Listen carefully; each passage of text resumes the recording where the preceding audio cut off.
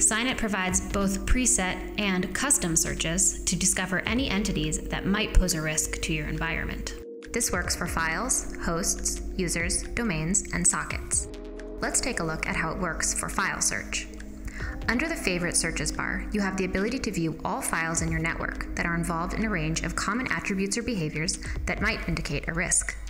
If you click on Internal Com, it will generate all the files that are involved in internal communications and will rate them according to their risk level.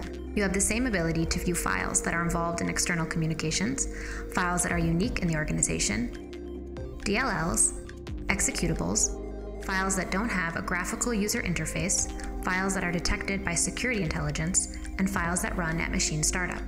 You can also conduct an advanced search, which you can customize using various display fields and search fields that can change based on your individual context. The fields are designed for any attribute that a file might have that could imply a malicious nature. You can save the search to allow quick access for next time. You can also save it as a policy that will trigger an alert anytime a file is found that matches those parameters.